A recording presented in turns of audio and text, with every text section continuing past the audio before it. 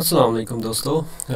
आज की इस वीडियो में मैं आपको कुछ ये बताऊंगा कि आप अपवर्क में किस तरह काम कर सकते हैं और अपवर्क में आप प्रोजेक्ट को किस तरह देख सकते हैं कि कौन सी प्रोजेक्ट जो है वो सही है या कौन सी प्रोजेक्ट सही नहीं है, और किस प्रोजेक्ट पर आप काम करके या उस पर अपनी प्रपोजल सबमिट करके आसानी से उस प्रोजेक्ट को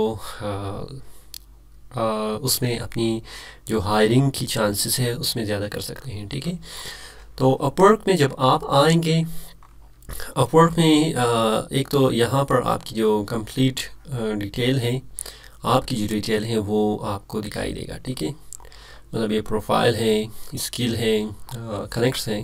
कनेक्ट्स क्या है इसके बारे में मैं बता दूंगा, हाउरली रेट क्या है, और प्रोफाइल विजिबिलिटी क्या है, पब्लिक है, और आपकी कैटेगरीज़ क्या हैं। ये सारी चीज़ें आपको यहाँ पर दिखाई देगा, जो आप एडिट भी कर सकते हैं, और कैटेगरीज़ की बुनियाद पर भी ही आपको जो प्रोजेक्ट है वो दिखाई देगा और उस पर आप बीट कर सकते हैं, जिस तरह आप freelancer.com में भी करते हैं। तो बाकी चीज़ें राइट हैंड साइड में ट्यूसडे मतलब आज के दिन है, ठीक है, 30 दिसंबर है, और इसके बॉटम में आप सर्च कर सकते हैं प्रोजेक्ट को। जो रिसेंट प्रोजेक्ट को मैंने सर्च किया है, डेटा साइंस और पाइथन के बारे में सर्च किया था।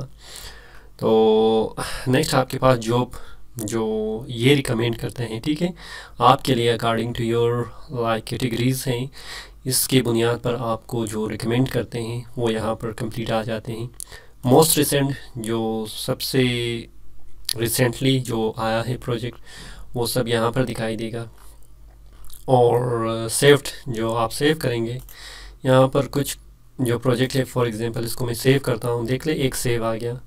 अगर मैं किसी और प्रोजेक्ट को देख लूँ, फॉर एग्जांपल अगर मैं मुझे ये पसंद है तो इसको भी मैं सेव करूँगा, और ये पसंद है इसको भी सेव करूँगा। तो आप देख सकते हैं ये सेव प्रोजेक्ट में फिर आएगा, बाद में फिर मैं इस पर काम कर सकता हूँ या देख सकता हूँ, या इसको फिर इस पर थोड़ा ऑब्जर्वेशन कर सकता हूँ।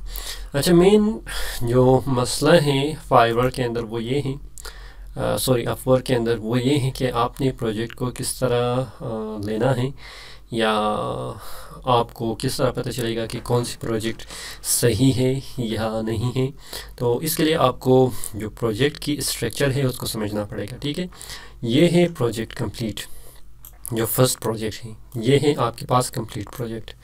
इसमें मुख्तलिफ पोर्शंस मौजूद हैं। ठीक है, एक ये है, ठीक है, ये टाइटल है, ये क्या है आपके पास टाइटल है, और मज़ीद आपके पास ये क्या है, ये आपके पास जो सारी प्रोजेक्ट्स की डिटेल है, मतलब प्राइस क्या है। फॉर एग्जांपल इसकी जो एस्टिमेटेड बजट है 120 है, और पोस्टेड 30 मिनट्स अगो इसमें किया गया है। ठीक है, तो नेक्स्ट आपके पास क्या है कि आप देखेंगे यहाँ पर ये है डिटेल इसकी। ठीक है, आप इसकी डिटेल पढ़ेंगे कि इसकी डिटेल क्या है, और नेक्स्ट आपके पास क्या है कि यहाँ पर आप इसकी कैटेगरीज देखेंगे, जो आपकी कैटेगरी से मैच करेगा। जो ये कैटेगरी है आपके इस साइड पे, ठीक है, मैच करेगा तो वो आपको दिखाई देगा। इसमें क्या मैचिंग है, मेरे पास ग्राफिक डिज़ाइन है, तो ग्राफिक डिज़ाइन मैचिंग है। ठीक है, जो यहाँ पर मैंने ग्राफिक को दिया है, ठीक है, आप यहाँ पर देख सकते हैं ग्राफिक है। ठीक है, तो और क्या है हमारे पास, यहाँ पर प्रपोजल है। ठीक है, कि आपको कितनी प्रपोजल, लेकिन सबसे इम्पोर्टेंट जो मुझे दिखाई दे रहा है वो ये है, वो ये चीज़ है। ठीक है, मतलब पेमेंट वेरीफाइड है या नहीं है। 1 2 3 4 5 6 इसमें पोर्शन मौजूद है। ठीक है, तो आप क्या करेंगे, आप सबसे पहले पेमेंट मेथड को या पेमेंट वेरिफिकेशन को देखेंगे कि क्या ये वेरीफाई है या नहीं है। सेकंड, आप इसकी कंट्रीज़ को देखेंगे कि कौन सी कंट्रीज़ है।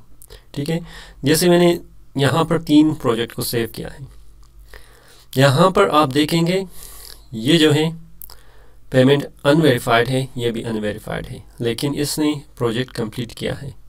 ठीक है, और अगर मैं देखूँ फॉर एग्ज़ाम्पल यहाँ पर अगर मैं आऊँ तो यहाँ पर क्या दिखाई दे रहा है मुझे, पेमेंट वेरीफाइड है, बैनर डिज़ाइन है, अफ्रीकन आर्ट गैलरी है। ठीक है, तो इसके बारे में क्या है कि अगर मैं सिलेक्ट करूं तो शायद मुझे ये चीज़, ये प्रोजेक्ट मिल जाए, चांसेस इसमें ज़्यादा हो सकता है।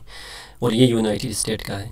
अगर मैं इसको देखूँ तो ये रशिया का है, इसमें स्पेंड भी ज़ीरो क्या है, इसमें स्पेंड तकरीबन इसने $1000 अपवर्क में इसने स्पेंड किया है, यानी इसने इस्तेमाल किया है। और इसकी पेमेंट वेरीफाइड है, देख ले बेज जो टिक साइन है, और इसका जो है नहीं है। मतलब आप देखेंगे जो वेरीफाइड है, ठीक है, यहाँ पर देख ले मेजॉरिटीज़ अनवेरीफाइड है, यहाँ पर ये वेरीफाइड है और ये वेरीफाइड है, ठीक है। मतलब पूरा पेज में आप देख सकते हैं कितनी कम इसमें क्या है, वेरीफाइड है और बाकी सब अनवेरीफाइड है। तो आप क्या करेंगे, जो पेमेंट वेरीफाइड है उस पर काम करना शुरू करेंगे, या उस पर आप अपनी जो प्रपोज़ल है उसको सबमिट करेंगे। अच्छा, फॉर एग्जांपल मुझे ये प्रोजेक्ट पसंद आया तो आप इसको क्लिक करेंगे, ठीक है।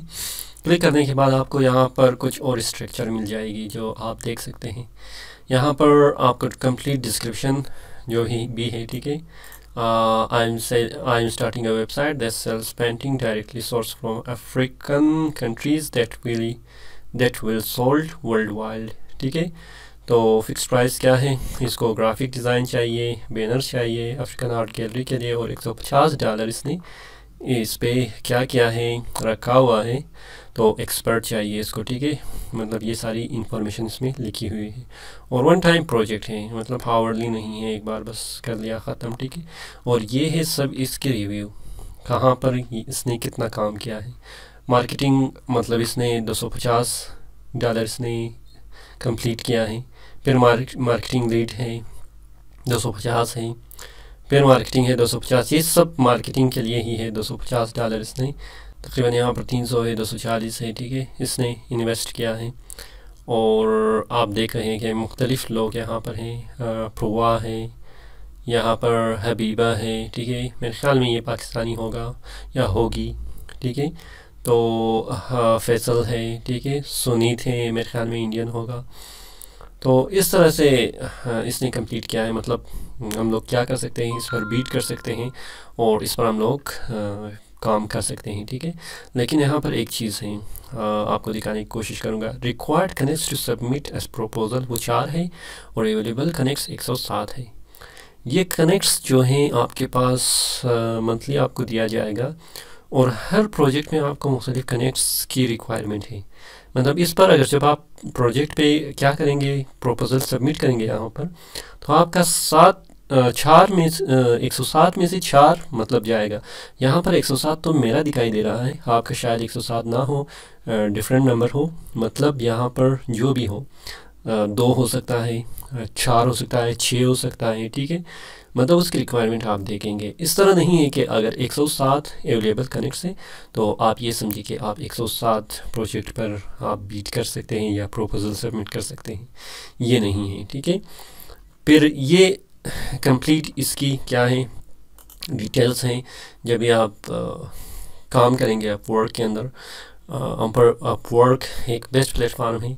यहाँ पर वेरिफिकेशन की भी ज़रूरत है। जब आप वेरीफाई करेंगे अपने आप को तो वीडियो कॉल भी करेंगे, और यहाँ पर आपसे इंटरव्यू लिया जाएगा, और इंटरव्यू लेने के बाद वो देखेंगे कि क्या आप इस लायक हो या इस प्लेटफॉर्म के लिए आप बने हो, जो वो आपको परमिशन दे दे के आप यहाँ पर काम कर ले। और इसकी सिक्योरिटी भी मेरे ख्याल में फ्रीलांसर से बेहतर है।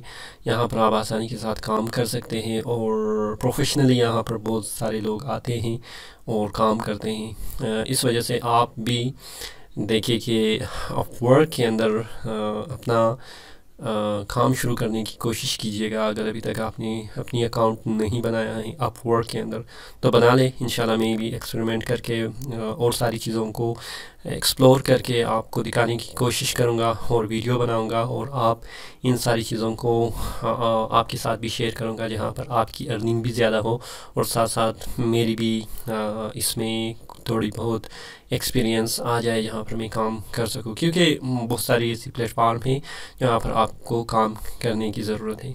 तो उम्मीद है ये वीडियो आपको पसंद आया होगा। फिर भी अगर आपके जहन में कोई क्वेश्चन है तो आप कमेंट बॉक्स में मुझसे पूछ सकते हैं। अगर ये वीडियो आपको पसंद आया तो सब कीजिएगा, और अगर अभी तक आपने सब्सक्राइब नहीं किया है तो सब्सक्राइब कीजिएगा, क्योंकि मज़ीद वीडियो आने वाली हैं जहाँ पर आपको बहुत सारी इन्फॉर्मेशन मिल सकती हैं। फ़िलहाल मुझे इजाज़त दीजिए। अल्लाह हाफिज़।